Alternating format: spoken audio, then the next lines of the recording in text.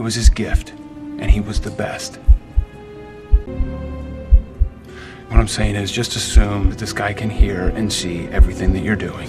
He's a born tactician. Every move that he makes, it means something. That's a pawn being moved off the board. If I were you, I'd be looking for the next piece.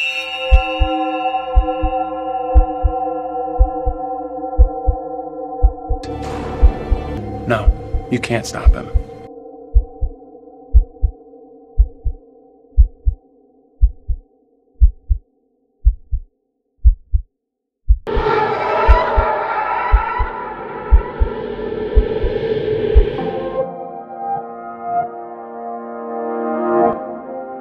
What's up, everybody, and welcome to another episode of Supreme Decisions.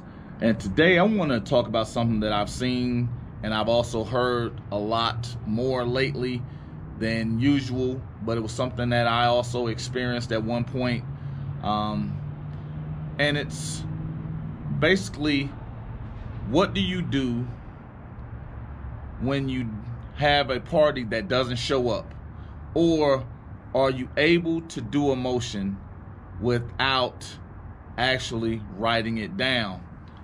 And that's what brings us to today. It's doing an oral argument when the other party doesn't show up, or in this case, an oral motion.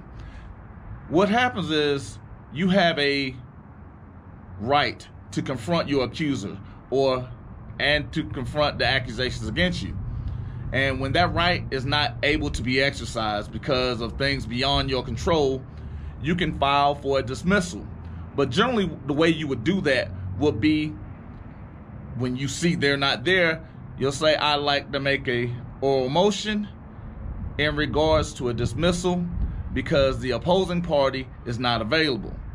In these cases, a lot of times what has happened is a judge has granted a continuance without the access to the secondary party, which means both parties have to agree to the continuance. If one is not there, there can be no continuance.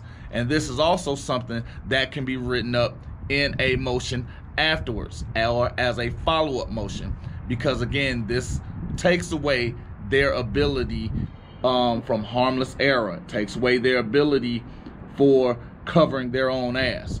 So keep that in mind. I like to make a motion for dismissal as regard to the other party is not being available, so these charges cannot be satisfied as stated on their face, and is either going to be granted or it's not. And then after the proceeding, you then do it in writing, because that is part of the exercise. Once you do it in writing, you also make note of the judgment within your motion, and then you file it, because now that becomes your evidence when you are moving forward. And it also allows for if you're going to add another party to any potential lawsuits. So that's all I got for today.